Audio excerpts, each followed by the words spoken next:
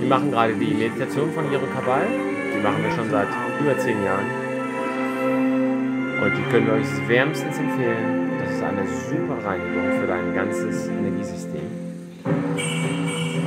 Es ist einfach Musik, die läuft und du atmest einfach tief durch den Mund. Das ist der verbundene Mundatem. Du kannst auch durch die Nase und aus dem Mund raus. Es kommen chaotische Phasen, also richtige Chaosphasen, wo du ganz doll dich auflädst. Und dabei löst du dich von ganz vielen Ansichten. Du kriegst Erkenntnis über dich selbst. Du siehst, wo deine Blockaden sind in deinem Körper, wo Ängste sind. Wir massieren uns dabei immer noch dabei. Das machen wir als ganze Familie. Die Kinder sind dabei, die Kinder spüren das Herz der Eltern. Ich werde meistens danach ganz weich und bin weniger im Kopf, in Vorstellungen und Gedanken. Und dazu möchten wir euch einladen, wenn ihr auch ein Paar seid, wenn du jemand bist, der sein Herz öffnen möchte, dann verbinde dich wieder mit diesem Atem in dir. Du bist dieser Atem. Dieser Atem ist das Hier und Jetzt. Und wir sind oft in irgendwelchen Vorstellungen über unser Leben. Und es sind sehr tief sitzende Ängste in uns, teilweise aus Geburtserlebnissen noch, Traumata, wo du dich in deinem Leben bedroht gefühlt hast, wo du geschlagen wurdest. Manchmal auch einfach nur seelisch geschlagen, wo du dich abgelehnt gefühlt hast. Und irgendwann hast du dich abgewendet. Du hast dich von dir selbst abgewendet. Vom Leben kannst du dich nicht abwenden. Die Menschen um dich herum spiegeln dir immer etwas.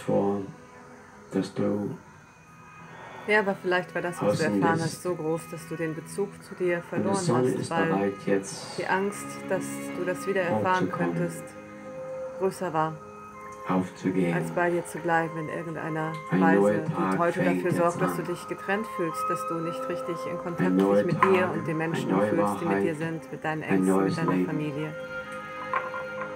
Und der Weg zurück liegt in dem Atem, weil der Atem ist das, was dich mit dem Hier und Jetzt und deinem Körper verbindet.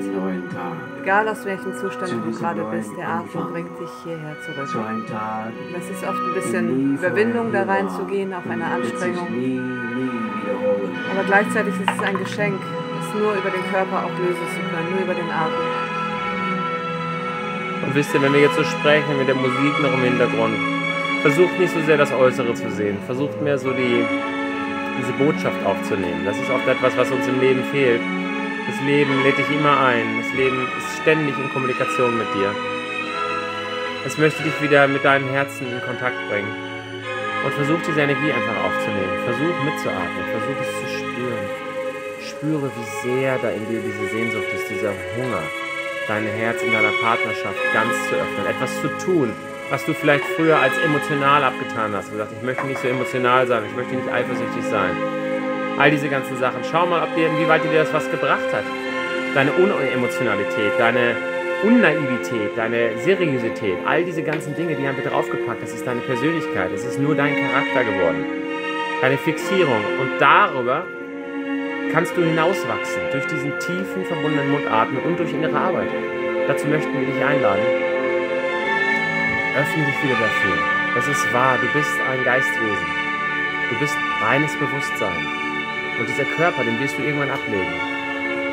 Auch bestimmte Situationen in deinem Leben verändern sich immer nur, um dich zu unterstützen, dass du dein Herz doch noch öffnest. Alles, was dir im Leben geschieht, auch der Schmerz, möchte dich nur öffnen, dass diese Liebe fließt. Und wenn du durchlässiger wirst, tut es gar nicht mehr so sehr weh. Dann kannst du alles fühlen, kannst alles erleben. Und dafür steht unsere Partnerschaft. Und unser Sein. Und unser Sein.